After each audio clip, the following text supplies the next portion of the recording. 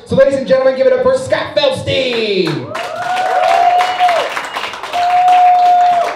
Thank you, Ryan Trauber. Are any of you guys friends with Ryan on Facebook?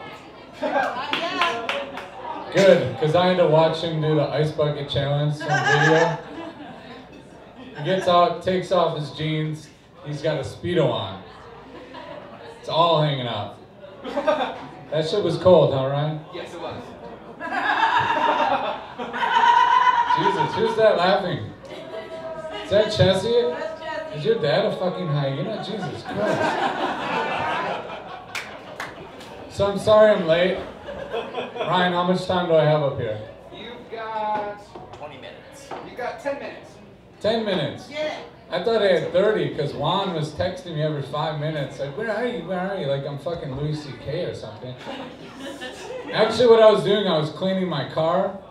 I had a little box of Altoids in my cup holder, and the lid opened up, and that stuff on the bottom of the little Altoid tin fell out.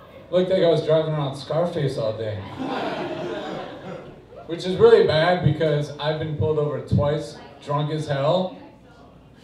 Got off twice, thank you. Must be because I'm so hot. I'll tell you the last story. Tell you the last story of when I get pulled over. I was so drunk, I was driving around the roundabout like 3-4 times. So the cop pulled me over. I'm like, I don't know what the hell I'm gonna do. I don't have tits. I don't have money to bribe this officer. So I thought I'd try and be funny. He's like, sir, do you know why I pulled you over? Is it because I'm black? No, sir, you were going around the roundabout 5 times. Officer was 3 times. Are you drunk too? So he said, give me your license and registration. I give him my Oregon medical marijuana card. Just to throw him off the scent. So when he got back to his car, I fucking took off out of the roundabout, and it turns out that the cops in Bank can't drive through the roundabouts either. So I got away. I'm a little bit of a different comic. When I was growing up, I watched a lot of the more upbeat comedians, a lot of black comedians. There's a lot of coke in the 80s.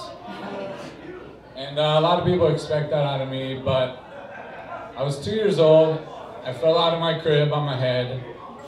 20 years later, I hit my head in the windshield of a car at 35 miles an hour. Smoke a lot of weed, so I can't give you that much pep, all right? If I stop what I'm doing, it's either to drink or because I forgot what the hell I'm gonna say. But there's a lot going on right now about politics. Last week it was Robin Williams. This week it's that Ferguson thing, right? Pretty sad, but I don't get involved in a lot of politics. There are a couple of things that I am very adamant about. One would be same-sex marriage. Thank you, like one clap. Jesus, you can't clap for that. There's like 2 people clapping. Is this a fucking Klan meeting? Jesus. So I'm really for same-sex marriage. You should be able to marry anyone you want.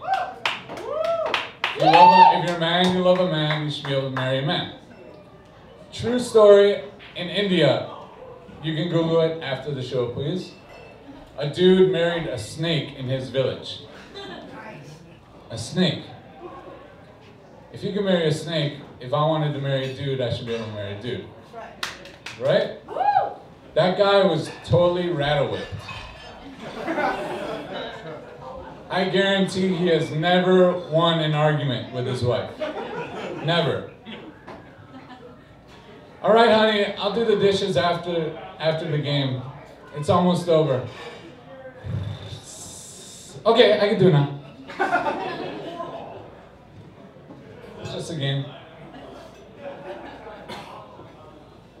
But really, the reason that I'm pro same-sex marriage is all this anti-gay stuff is an inconvenience in my life. Any sports fans out there? No, it's Ben. Every time an athlete comes out, it takes up half of fucking ESPN, half of ESPN.com. I don't know why it's so surprising that a gay man would want to have a job where he gets paid millions of dollars to run around all day with big, muscular, sweaty men. I mean, shit, I would work at a topless car wash if there was one in town. Another reason is, come election time, there's just so much shit around. They put all those little posters up, total waste of paper. All the propositions on TV, waste of my TV time. I can't even follow the propositions anymore. I was in California when I lived there, and Prop 8 was the gay marriage thing, and I voted for Prop 18 instead, because I couldn't follow it. It was a ban on non-organic eggs. So I vote for organic eggs, and I vote against gay marriage. So now I'm like the biggest hippie in the world. It's like, oh, I need everything organic, and I don't believe in the institution of marriage.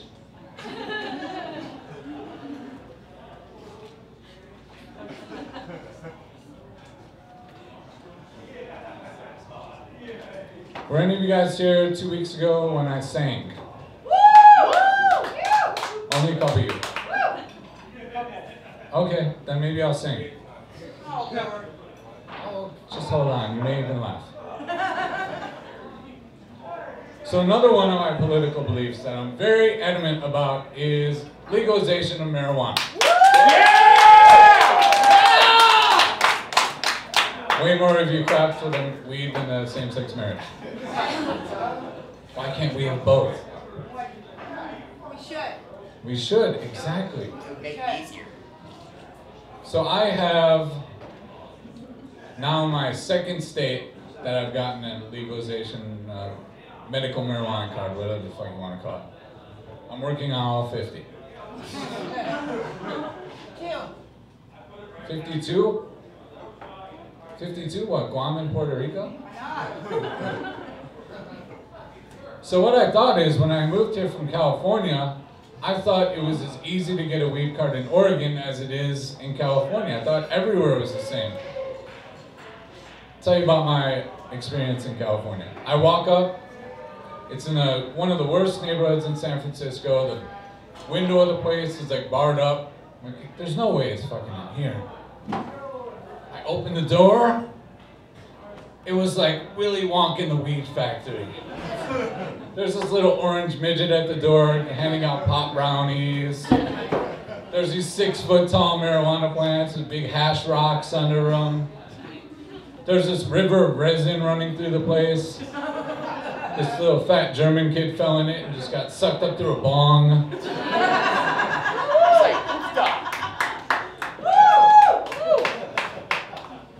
So when the doctor was ready, he came out and he decided to give me a little tour of the place. So he's got a little top hat and a green suit on. He's just like, smoke with me and you'll be in a world of heavy inhalation. Hit a joint, it will point straight to your pure imagination. We'll begin with a spliff, but we'll have to call it medication. Why that's so, I don't know. There must be a legal implication.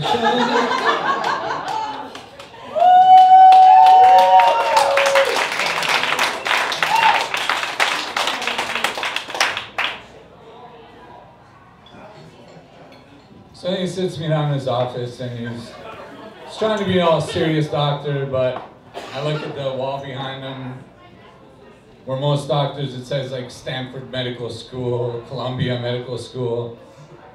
His was like Pacific University, Northwest State, online. So he's like, so Charlie, my boy, my name's Scott, sir.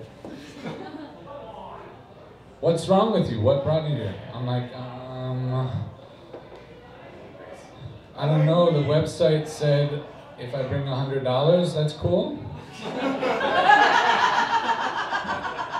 Congratulations, Charlie, my boy. This is all yours. So I get my card and I go out to the receptionist. She's breaking down all the rules for me. She's like, keep this card in your car, and if the cops pull you over and you have weed, you're cool. So I'm like, so how much can I have? Like a gram, an eighth, and you know, quarter or whatever. She's like, 4 ounces. Who wrote that bill? Fucking Cheech? Why am I gonna have 4 ounces? I can even fit 4 ounces in my car back there. But I was so happy. I took my little card and I ran all the way home with my little golden ticket. I always thought my life would be nothing but sobriety. But suddenly I begin to see a big fat bag for me. 'Cause I have a legal weed card. I have a glazed look in my eye. I never had a chance to buy, never a legal sack to fry. But now half an ounce is mine. What an amazing thing.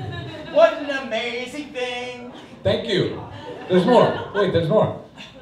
'Cause I have a legal weed card. It's no game. And now I can smoke and joke and toke until I forget my name.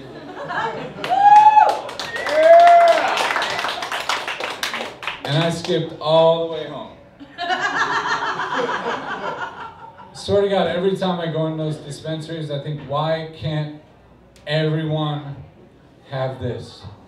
Why are there only 5 golden tickets? All right? Yeah! There you go. I'm going to your car after the show. Yeah, you are. If you have pot, because I don't have it. Oh, well, why the fuck are you cheering, man? That's bait and I'm switch. excited. I'm broke. So, for me, weed is great because it does make my sets a lot funnier. For the rest of us too, yeah. Well, when I'm writing my jokes and I don't smoke weed, I come up here and I sound like our host, Ryan Charlie, who's about to get me upstage.